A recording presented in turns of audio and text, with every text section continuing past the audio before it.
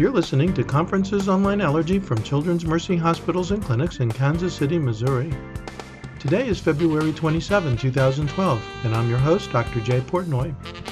Our topic today, a new food allergy, alpha-gal. Our presenter is Dr. Scott Commins. He's in the Division of Allergy and Clinical Immunology at the University of Virginia Medical School in Charlottesville, Virginia.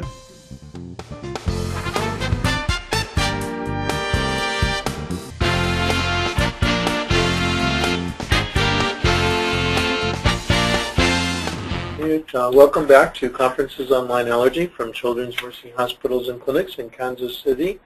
Today is February 27, 2012.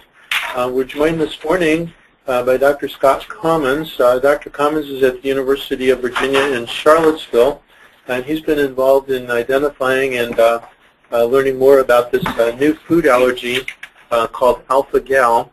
And if you recall last week, Dr. Nicholas, when he was talking about anaphylaxis and the use of epinephrine, briefly mentioned alpha-gal as one of the causes of anaphylaxis that can be kind of mysterious.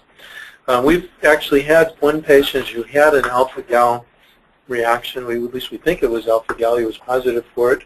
And so we were very interested to find out more about this new allergy, how it was identified, and who better to tell us that than Dr. Scott Commins from the University of Virginia in Charlottesville. So welcome to Conferences Online Allergy, Dr. Commins. Excellent. So in getting the formatter out of the way here, I just wanted to, let's see if I can advance, go through show my disclosure slide here. I'm particularly proud of my up-to-date card, but that is certainly a conflict of interest. So I write the card on allergy to meats.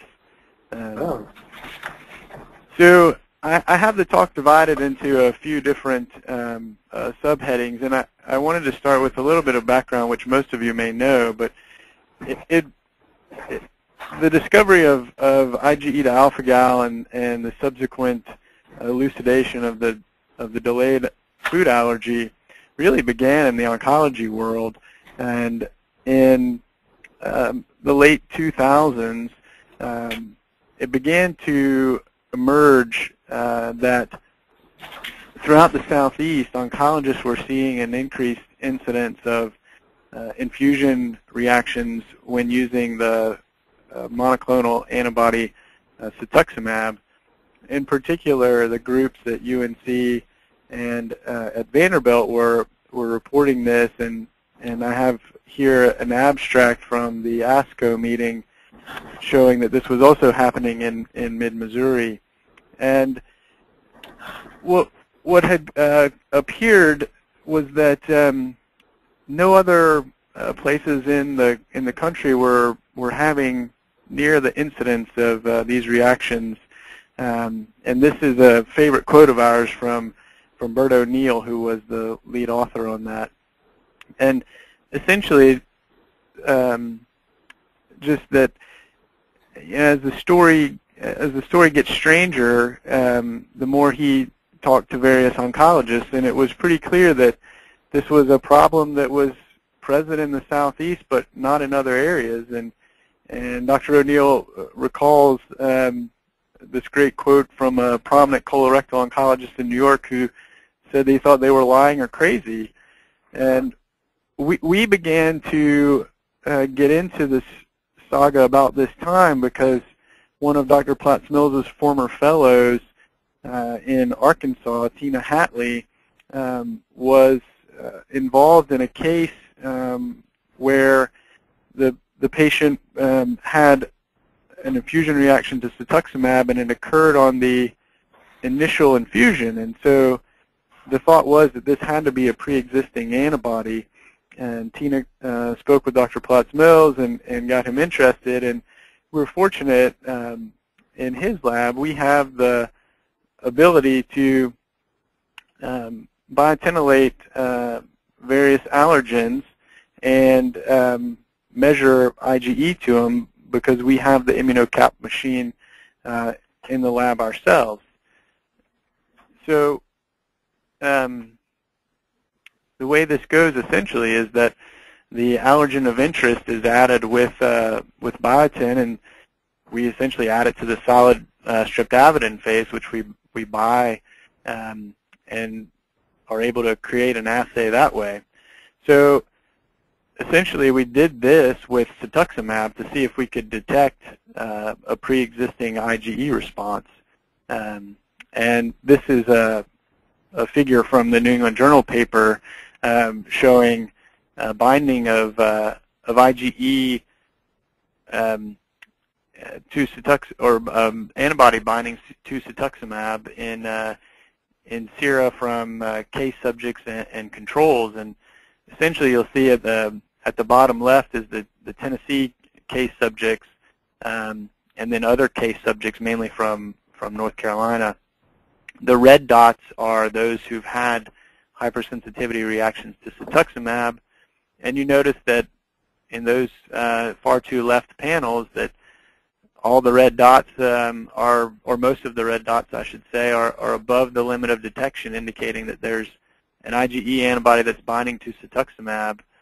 Interestingly is the middle row where it's the Tennessee control subjects, and those are essentially folks who are bringing their family members to the cancer clinic, and so they're, as Dr. Platts-Mills likes to say, matched for village of origin, meaning they live where the case subjects live, but they don't have cancer. And interestingly, that group has IgE that also binds to cetuximab, and that clearly becomes important as we begin to tell the story even further. But notably about the geography was that the California and Boston groups had very few subjects with IgE to alpha-gal, or at that time what we thought it was IgE to cetuximab. So even in the lab, it appeared to be a very regional issue. What we were also fortunate at the same time was that the structure of cetuximab was elucidated, and this was honestly somewhat news to me. I assumed that we knew the structure of all of our monoclonals, and that's true to a great extent, but we don't really know the glycosylation sites and the actual sugars that are on each of these molecules until they're solved in the laboratory. And we were fortunate that Chinwei Zhu and his group, at the same time that we were doing some of this work, that they were knee-deep in solving the structure of cetuximab. And what you see from this slide is that there's the typical conserved glycosylation site in the FC region. It's unusual for cetuximab in that that's 297, or sorry, 299. Typically that's 297, as you know. But then in cetuximab, there's two more glycosylation sites, one at end-linked 43 and the other at 88. The 43 does not appear to be glycosylated, but the 88 is heavily glycosylated, and that has both these alpha-gal sugars and sialic acid. So as you might imagine, I thought at the time having IgE binding to cetuximab on the immunocap assay and then the structure here solved was to go after what it could be that was actually binding in the lab, and we began to work to figure out exactly what it was. And it turns out that of the two sugars, we were able to consistently find that alpha-gal, or galactose alpha-1,3 galactose, was the source of the IgE binding. One of the ways that we were able to show this was ImClone was nice enough to reproduce cetuximab in a different cell line that did not have the same glycosylation enzyme. So the red box here shows you a group of patients who reported anaphylaxis to cetuximab, and usually cetuximab is produced in sp2O cells, and you see there on the left 41.6 going down to 4.2 in terms of the amount of IgE binding that we were able to detect. When they reproduced cetuximab in CHO cells CHO cells which do not have the ability to glycosylate with alpha-gal, we noticed that the binding goes away. Scott, one additional question.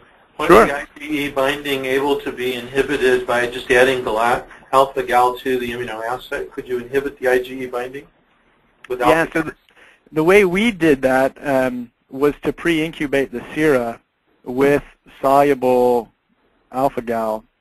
And that works to a large extent. It's quite difficult for us to make the binding go all the way to 0.35. We're better at making the binding completely go away when we add beef thyroglobulin, which is heavily decorated with alpha-gal. And that it seems that it may just be that we have trouble getting enough carbohydrate to really saturate all the sites when we use just soluble alpha-gal. But when we put alpha-gal itself on the cap, I showed you that earlier slide where we can add essentially any allergen or antigen. So if we buy this sugar that is hooked to, say, a linker, we can add that galactose, alpha-1,3 galactose, to the actual immunocap. And then when we test the serum that way, which is the column here noted, galactose, alpha-1,3 galactose, there's binding as well when the only antigen on the cap itself is alpha-gal. So we feel relatively confident that we've gotten after this several different ways. Any more questions about that? No, thank you. You're welcome. So the end result of those set of experiments was the title slide that you see here. And one of the things as we move forward to sort of defining this new food allergy was contained within this New England Journal paper, and you see the top 6 patients from the prior slide, was these bottom 6 patients, numbers 7 through 12, who we had seen in clinic, and these folks had recurrent anaphylaxis, but they were not receiving cetuximab. They were not cancer patients. They were simply patients that we had seen in the clinic who had, for reasons we couldn't define, essentially they had idiopathic anaphylaxis. And it is true that of that group of 6, 1 or 2 had suspected beef, but we thought, well, what do we know about this alpha-gal sugar? At the time we didn't know that much, but it turns out that alpha-gal is expressed by all lower mammals, and the upshot of that is it would easily be an antigen present on the tissues or meat or fat from beef, pork, lamb, venison, goat, you name it. So in this second table here that's outlined in red, these 6 patients didn't have any trouble with cetuximab because they weren't receiving it, but yet what we see that I've circled in black on the far left is that they clearly had binding to cetuximab on the immunoassay, and that they also had binding to beef on the far right that's circled. You can see there's no binding to FeLD1, but there is also to cat and dog, consistent with those allergens being of mammalian origin. So it made we had an inkling early on that this may begin to explain some recurrent, quote-unquote, idiopathic anaphylaxis that we've been seeing in clinic, even when maybe the patients themselves weren't quite expecting it as that beef or pork or lamb was the allergen. So we began to collect these patients in clinic where they had relatively consistent stories for mainly nighttime symptoms, whether it was anaphylaxis or angioedema or urticaria. The common thread early on was that these were usually occurring late at night or even while they slept. And a few of the patients had clearly figured out that they were having these symptoms in the evenings after they had eaten mammalian meat for dinner. But there were several patients of these 24 who really hadn't figured it out until we began to ask questions, and they kept food diaries, and then we certainly ran their sera for IgE to alpha-gal. And so this initial report in 2009 just had patients from Virginia and Missouri, and as many of you know, the prick tests, as we report, are often less than 4 millimeters, but the intradermal skin test is usually strikingly positive, and the symptoms are delayed. And at that point, I think we had several questions, not the least of which is this just 24 patients, and is it a bigger issue, or is it quite limited? And then at the time, essentially, we were relying on the patients' reports. Some of them did have pictures, but we didn't have any clinical documentation of any kind of delayed allergic response. So I just wanted to show a couple of slides here about the structure of things, and essentially make the point that alpha-gal itself, which is the middle structure with IgG written over it, looks very similar to the blood group B antigen. The only difference is that fucose that's linked to the galactose there. And we certainly, as immunocompetent humans, we make natural antibodies, so to speak, to these various substances depending upon one's blood group. But we all make a natural antibody, if you will, to alpha-gal of the IgG and IgM classes. So for completeness sake, I love to show this picture of skin testing with alpha-gal in case you all do that in clinic on occasion. But what you'll see is that on the left, or at least it's my left, the prick test photo, you can see the positive response, and then going down from that histamine control, there's beef and chicken, and then lamb, pork, turkey, and then the very bottom, the CO, is codfish. And what we found in our clinic was that it was quite difficult to convince a deer hunter that he should avoid beef based on that relatively weak prick test response. And so now we often use these intradermal tests when we feel as though patients aren't quite as convinced by that prick test, and we use the intradermal shown on the right.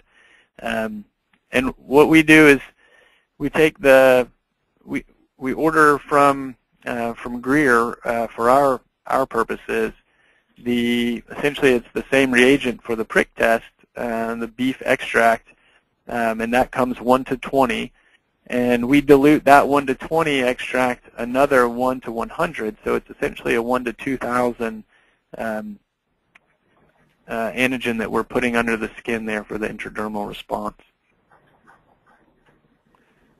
One of the issues that I spoke about was whether this was something that was relatively local or was being seen by others. And early on, we looked with Dr. Lieberman's help and his Tennessee group of idiopathic anaphylaxis patients that he'd accumulated.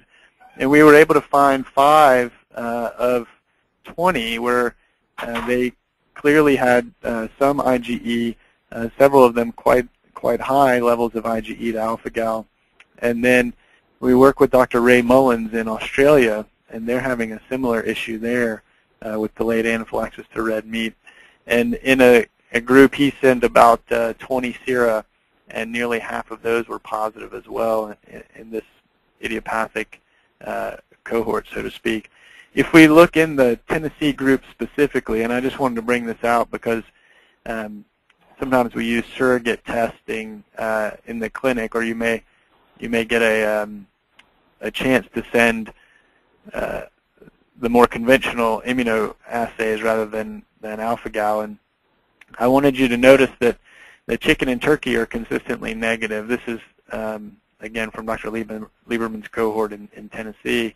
And we often use beef, pork, and lamb as a surrogate for alpha-gal.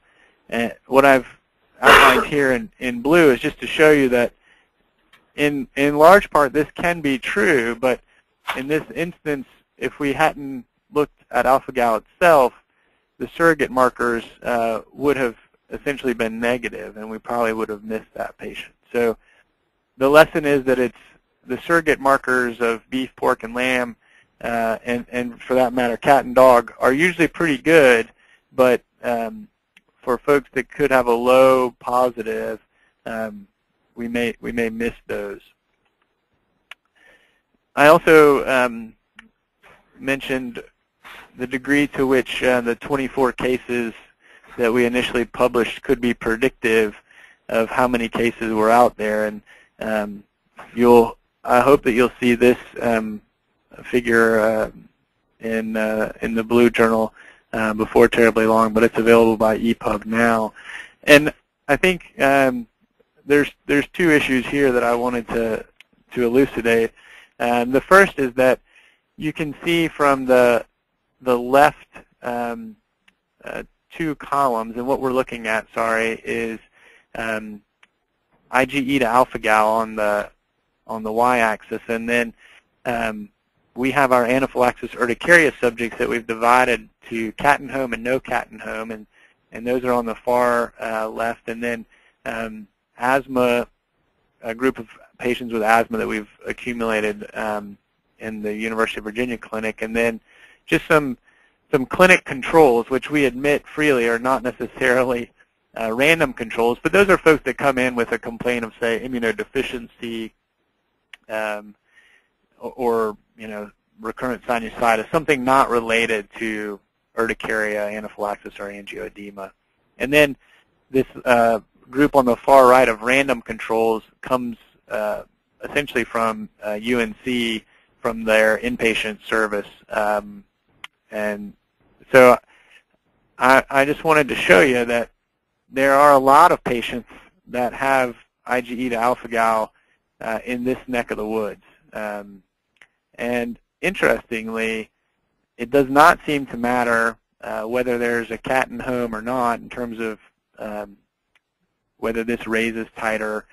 So there doesn't seem to be an effect of breathing in dander from a mammal in terms of provoking additional IgE response.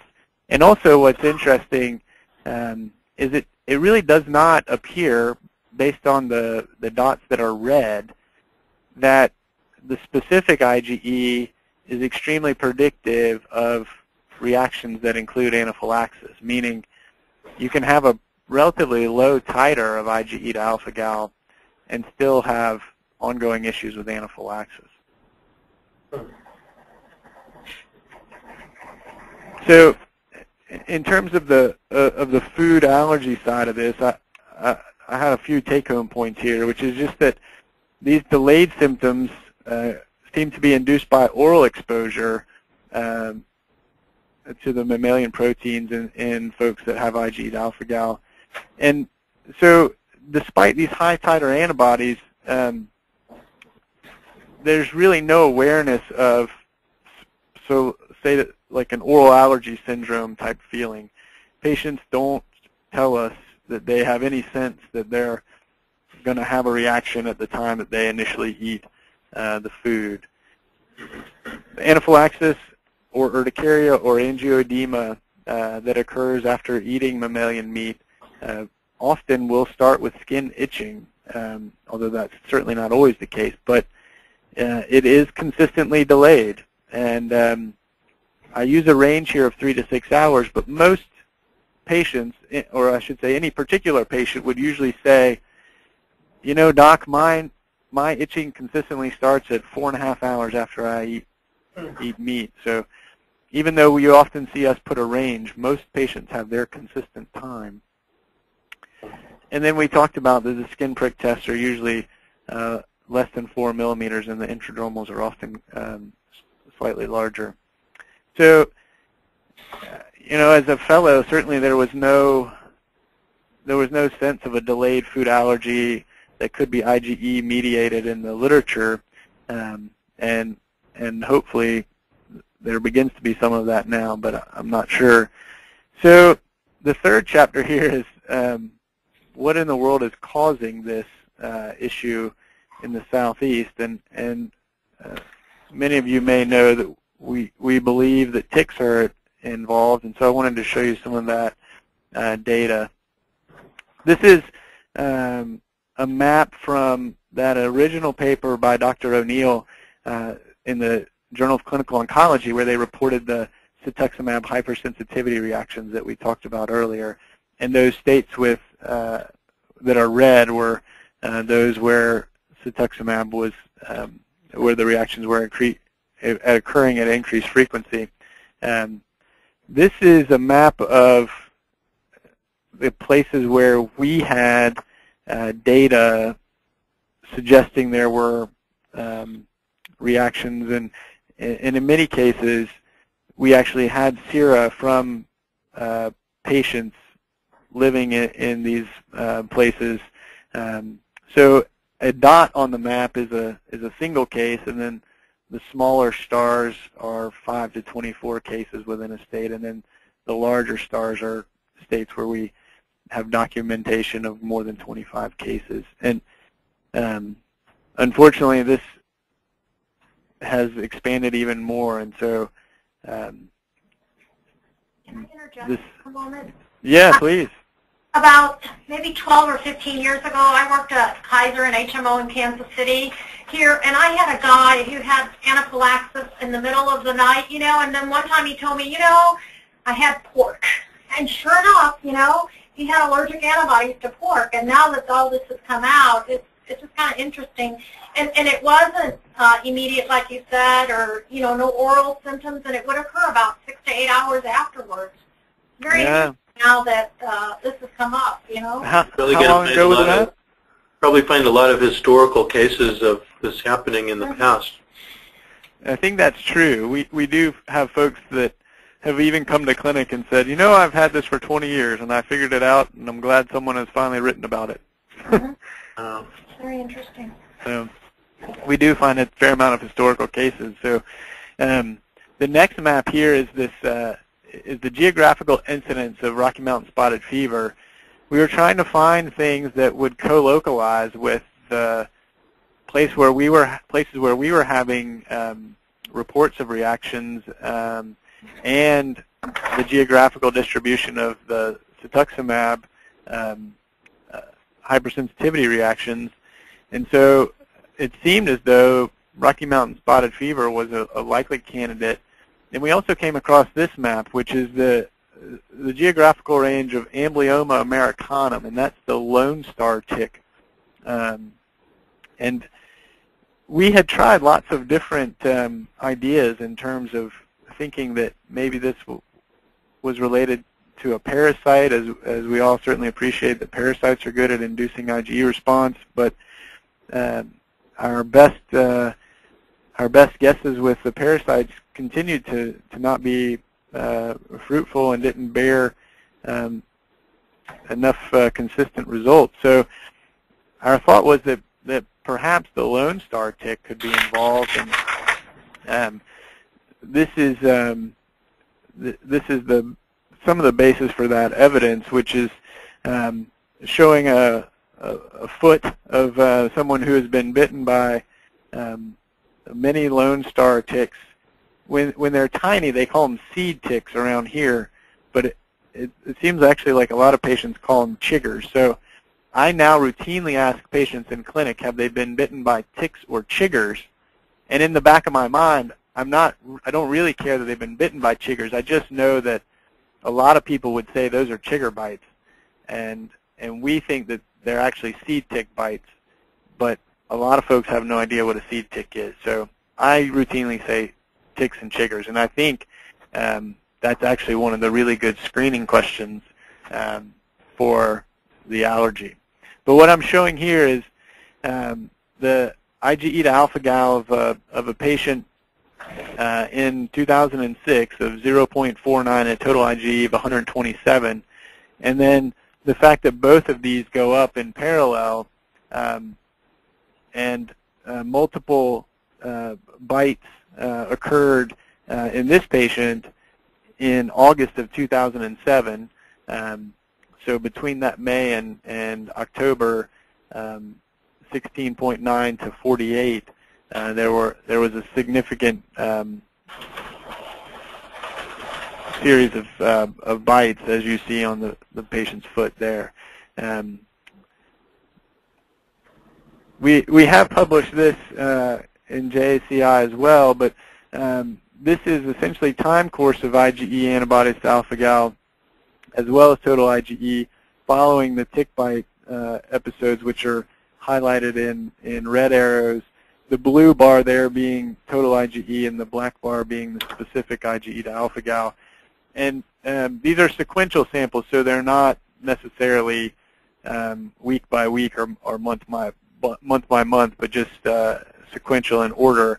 And the red asterisk is an episode of urticaria that occurred in the middle of the night in this patient.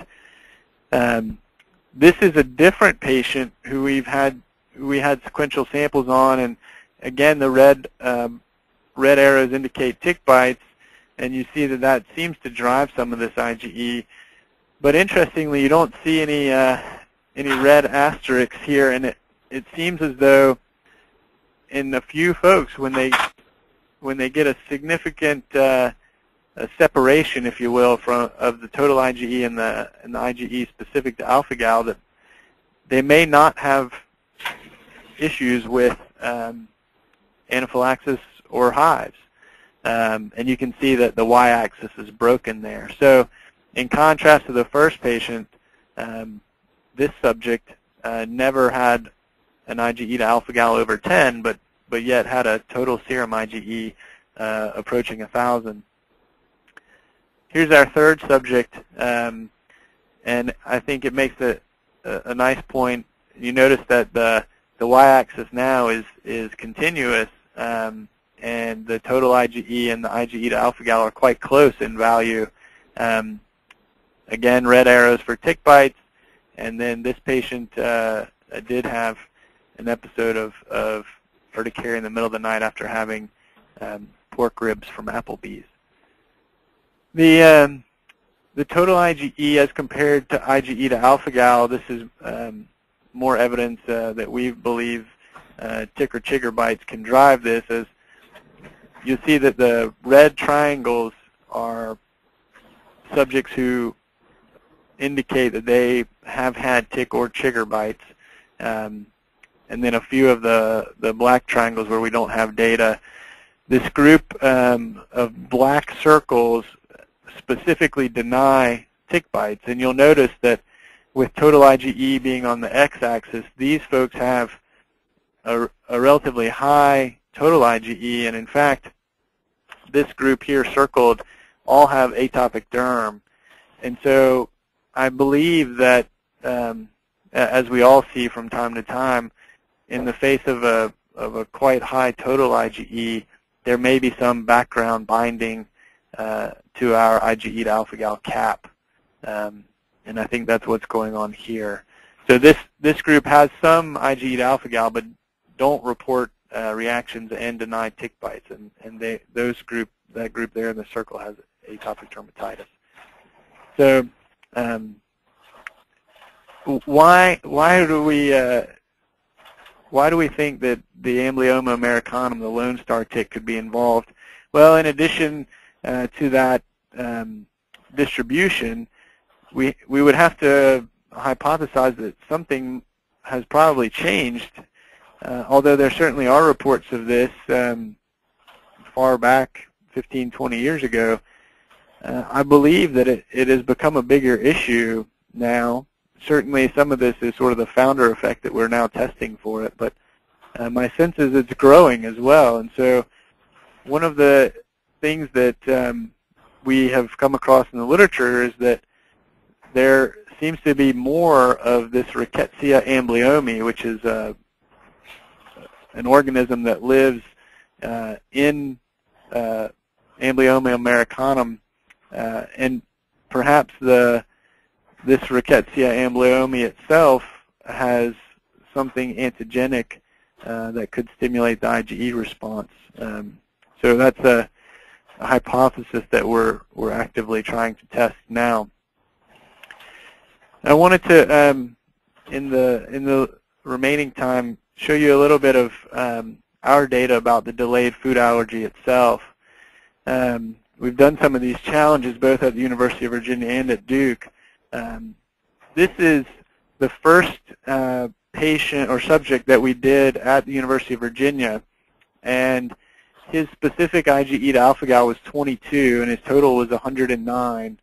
And you see on his left hand there, he had a mosquito bite sized hive that started to itch, and then he got this second, more plaque-like hive on his arm about 4 hours and 20 minutes after eating prosciutto with us.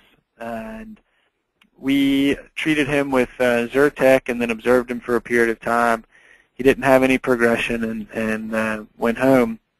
You can also see that we have an IV in his hand, and so that serves two purposes. Number one is safety, but number two is that with this delay, we actually were hopeful to try to draw blood and figure out if we could track mediator expression or release in the serum to try to correlate that with the clinical response as well. So what I do is we look at basophils, and I'm just showing you my gating strategy for completeness sake here to convince you that we can identify a nice population of IgE positive circulating cells that amount to about 1% of the cells in the blood, and this we think is quite consistent with basophils. And just remind you that we're going to look at CD63, which is a marker of basophil activation, and CD63 is shown in yellow, and it's essentially is in these preformed granules with histamine, and when the granules fuse with the outer membrane, CD63 gets moved to the outer membrane, and then we can detect it by flow. And we also so the antibodies are shown there. We do look for 203C, and we can talk about that in a little bit, but it hasn't been quite as consistent for us as looking at CD63 as a marker of activation.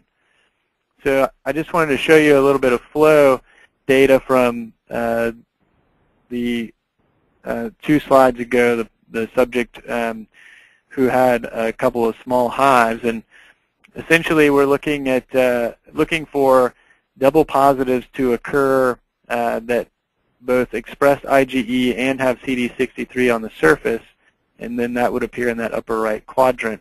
I think what you can appreciate is that there's really very little activation that occurs from the baseline through 3 hours, and then at 4 hours we begin to see a significant shift of the basophil population to where it expresses CD63. And recall that this subject had hives about 4 hours and 20 minutes in. So despite our sort of less than stellar hives, we were pretty pleased by the basophil activation from that experiment. This is another subject, and feel free to interrupt at any time with questions about these, but this guy has roughly 9 units to alpha-gal and then a total IgE of 200. And we did the same thing. This is a before picture before the challenge, where we put an IV in and collect blood, and he ate 56 grams of prosciutto, and this is pork prosciutto. And then we waited and waited and waited, and really nothing happened. He had a tiny bit of itching in the small of his back and kind of a single hive. And he had driven down from Northern Virginia with his wife and child, and you know, we were a little bit disappointed, as was he, because he'd had some pretty severe reactions. And then he actually called me from the road and said that his back was feeling warm, and he was driving, but he couldn't really see, and it was starting to itch and feel warm, and he was about half an hour down the road at that point. And I said, well, when you get home, if there's anything there, just take a picture and send it to me.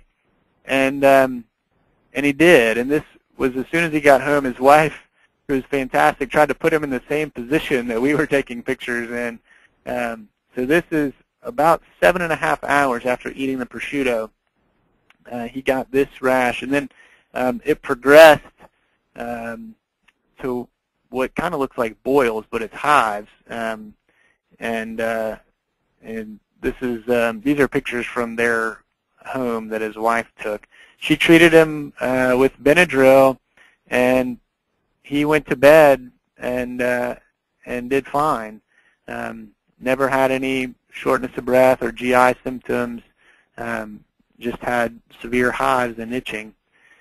And this is the flow from his experiment, and what you can see is that at 5 hours we get 8.7%, and it looks as though things were taking off, but we didn't know, and so I regret that we didn't have flow from hours 7 and 8 in him. This is another subject who actually had a severe reaction, and it illustrates why we don't take these sort of challenges lightly. But she had mammalian meat, and then about almost 4 hours, just shy of 4 hours in, began to get flushed and itching, and then things progressed for her, and we ultimately needed to give her epinephrine. And then the flow from her experiment, I expected her activation to be through the roof, but interestingly, she shows some activation at 4 hours, which is clearly significantly different from the prior, but it was nowhere near the extent of activation I expected based on her clinical reaction. So I think we're learning from this as we go. And I only have a few more here. And this is a before picture from another meat challenge. And then I wanted you to see that her hands, I hope you can appreciate that her hands are quite flushed, and one of them is really taut. And this began, her reaction began in her hands, and she was itching some. She had a single hive in addition to the redness in her hands.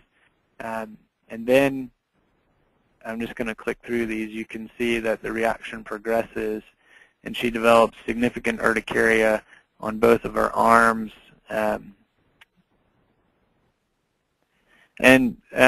So she ultimately got epinephrine as well, so we're still learning. But essentially now we have done 10 folks that are allergic. They have IgE to alpha-gal, and 7 of the 10 got urticaria or more. And then you see the time to symptoms. Basophil activation occurred in most, and then the time to basophil activation seems to correspond quite nicely to the clinical symptoms that we see. I have this slide in because we have to have a hypothesis about why things are delayed, and our sense is that perhaps this is related to lipids, and certainly the digestion of lipids is different from proteins and carbohydrates, and lipids form chylomicrons and then ultimately traffic through the thoracic duct and into the bloodstream, and and lipids from mammals are glycosylated with alpha-gal, which I have depicted here on the surface of a chylomicron in yellow. So those yellow dots would be my depiction of alpha-gal moieties. And perhaps these glycolipids then cross-link IgE and lead to basophil activation and histamine release. This is another shot of just showing the glycolipid side of things. We were initially thinking that maybe chylomicrons were the issue, but in talking with some lipid chemists and cardiologists here, it may well be that it's a VLDL or LDL issue, and that there's some additional processing that is important. But for now, I think this is our best guess as to why the reactions are delayed. So in conclusion, I feel like the report of delayed reactions has now been confirmed on several occasions, and both at UVA and at Duke. And clearly in folks with IgE to alpha-gal, basophil activation in vivo appears to coincide with the clinical symptoms. And I think this suggests that there is honestly a delayed appearance of the antigen into the bloodstream. And these are my contributors. It's a long list, but it takes a lot to find patients throughout the Southeast. So we certainly appreciate all who have been helpful in that regard. And I think that's all. I'll be happy to take any questions. Yeah, just one note. Barrett Lewis was one of our former fellows from Springfield, so we'd like to give him. Oh yeah, he was fantastic help in that initial publication. He was very interested in this. Right. Sadly, he passed away, but he was a very nice guy, and we all miss him greatly. One question that I have about your hypothesis of the antigen being delayed entering into the blood, can you measure alpha-gal in blood to see if that's true? It's a great thought. We have not been able to do that yet, but I'm hopeful that either we can or that there's a company that has. I think you're going to have some sort of HPLC technology probably to do that, but we're looking for folks to collaborate with who hopefully can. See, Brock, you have a question?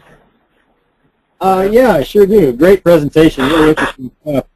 I'm kind of curious as to whether, with this blood group B allergen, did you look at blood type, especially in your controls, or is that blood type skewed in any of the populations?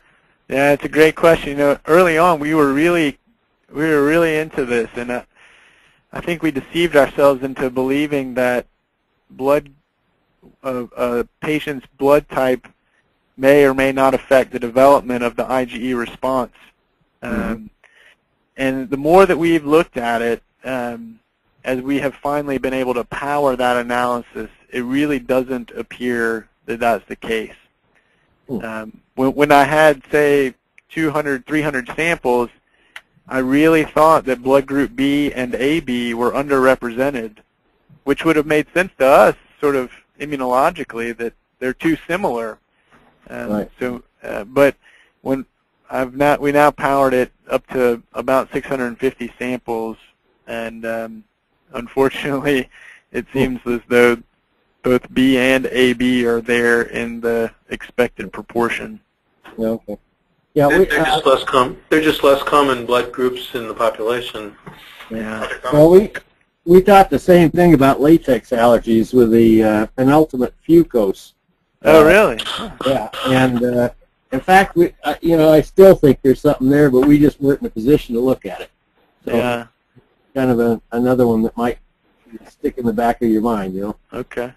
Yeah. Is it always consistent that people react to all those different types of meats, or is it more variable where some people can tolerate one but not the other?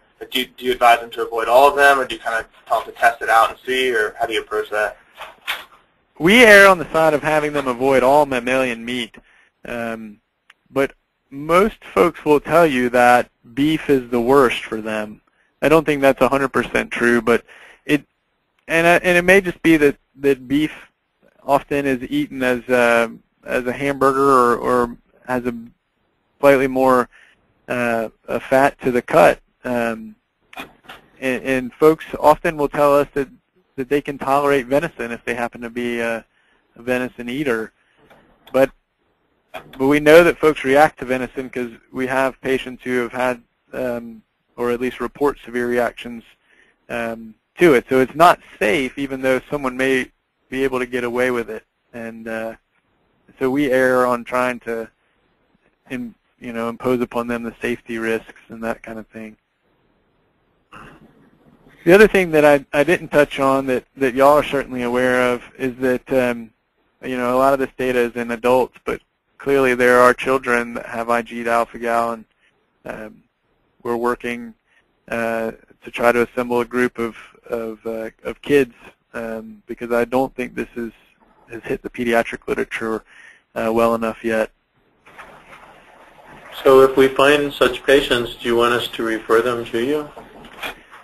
Well, I know that Dr. Dowling and I have talked to, and I know that there is at least one child there, and as we move forward with that, we definitely want to include that case that y'all have found as well.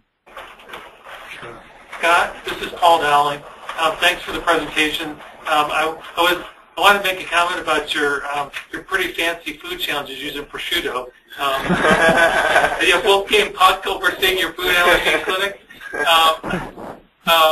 But I was curious, in the pediatric patients you've seen so far, do you notice any significant difference, like in the severity or the types of meats or anything between those and adults, or you haven't seen any real difference or not enough numbers? No, it actually seems, and this is anecdotal for sure, but the kids that we find, it's mainly urticaria. I've only had 2 children where they've had anaphylaxis, and so far we've probably assembled about 35 to 40 kids here.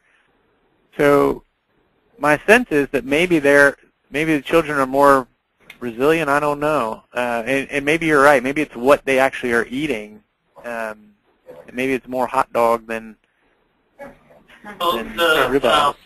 The child that we had had anaphylaxis, that was for sure. Okay. But he kind of overdosed, or pardon the pun, pigged out on barbecue that night before he went to bed. So he did a whole bunch of barbecue. So there may be a dose effect. Maybe more will cause a bigger reaction. That seems to be true in the challenges for sure. And I think we're getting better at causing less anaphylaxis and more just hives based on moderating the dose that we challenge with. Scott, are you, for the challenges, right now you're doing those more for just to kind of prove cause and effect or whatever, but is that something that you would suggest doing for these patients, to do a challenge on them to confirm it? Well, my sense right now is no. I don't really do the challenges clinically, to be honest with you. I do them, when folks are consented and it's fully a research-related thing. I think the reason to do it clinically might be if someone tells you that they've been eating beef or pork or whatever mammalian meat pretty routinely without having any symptoms, then it seems hard to advocate that they would avoid. And we've been looking for those patients to see if maybe their basophils don't react. Which raises the question of, could you desensitize to this antigen as well? Exactly, yeah. Or even with the lifespan, though, is this something you avoided for 5 years? Could you outgrow it in a sense, or lose your sensitivity? Looks like the IgE goes up and then down, so maybe that could be reactivated, though. Brock, you've got your hand up, and we're going to give you the last question because then we're going to have to stop. So go ahead. Okay. In your EPUB, you said no asthma. What's your thoughts on that? Why is that? Is this a skin phenomenon or what? Well, we do think that skin is going through the skin is how the IgE response develops, but our sense is that you just don't inhale alpha-gal. We put some air purifiers in folks whose houses have cats and dogs, and we really could not detect airborne alpha-gal despite being able to detect CELD1 and CANF1 without any problems. So I think that's very interesting. Well, we're going to have to stop there. Definitely, as they say, food for thought. But we really appreciate this. It's a fascinating story. We hope that you'll come back maybe in a year and tell us what you found out with your ongoing research. Sounds great. Thank you. Good luck. So in the meantime, this has been Conferences on Lyme Allergy from Children's Mercy Hospitals and Clinics. Have a great weekend. I guess have a great week, everyone. It's Monday. And we'll see you next time. Thank you. This has been an ACAAI production. To learn more about Conferences on Lyme Allergy or the American College of Allergy, Asthma, and Immunology, go to www.acaai.org.